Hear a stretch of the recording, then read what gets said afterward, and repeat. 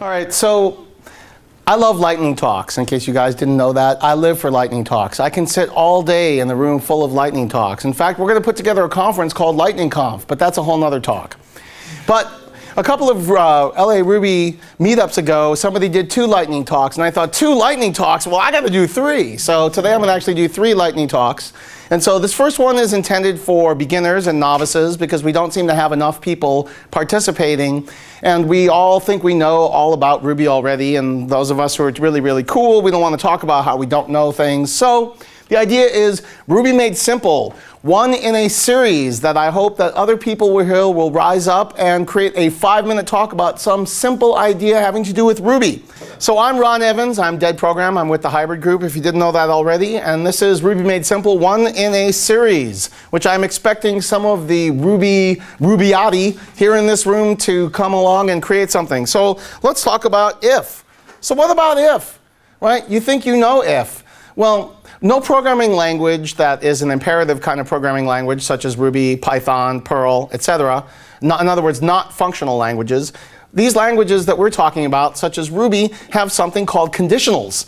And a conditional is simply deciding whether if it's good, then do something. Otherwise, do something else because it's bad. So what about if? Well, let's take a look at if. Simply enough, here's a very simple if 1 is equal to 1, then puts no way. So this is just simply saying that if the number 1 is equal to the number 1, then we're going to put, yeah, sure, let's say yes. Yes, true. True that.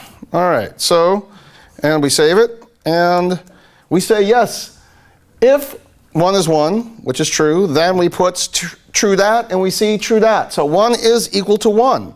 Right? Simple enough. So what if we want to say if something or else something? We could say if 1 is equal to 2, which we know is not true, and we say puts no way. Right? So if we look at this, we say if 1 is equal to 2, we can't, well, 1 is not equal to 2, is it? There's really no way that 1 could be equal to 2. Well, let's run it and see. Well, true that. In other words, we did not put no way, because since 1 is not equal to 2, we ignored this part of the code here, and we jumped onto the else. Okay, so if something, then we do that. Else, we do something else. Right? Simple enough. All right, so let's move along. So what if we need to decide that if 1 is equal to 2, we puts no way, else if, which in Ruby says that we're going to compare this other condition. So we'll say if 2 is equal to 3, and we're going to say puts, nope.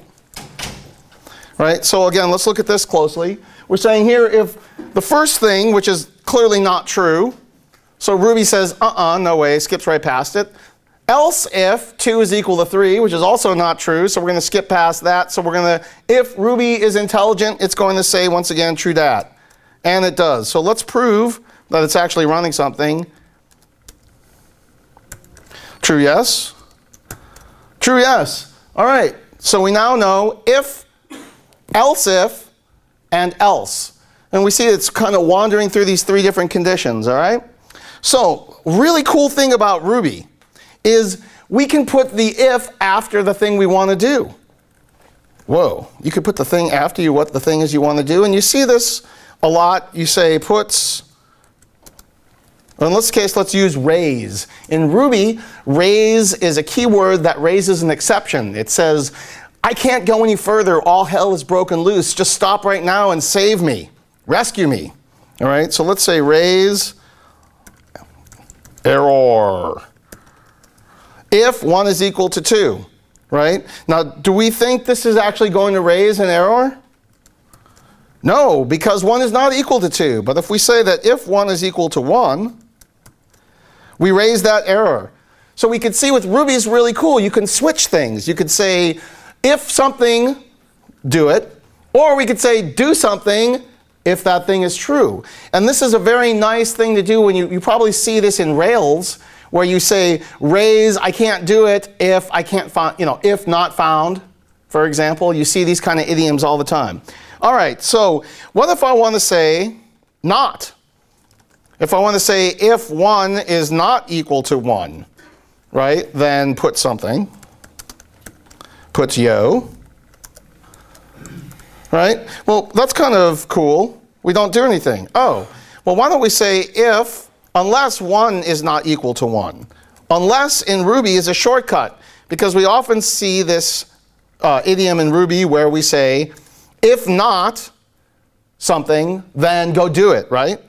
Well, we could say unless 1 is equal to 1, meaning if 1 is not equal to 1. Of course, that's not going to work, but we could say unless 1 is not equal to 1, then it will do it.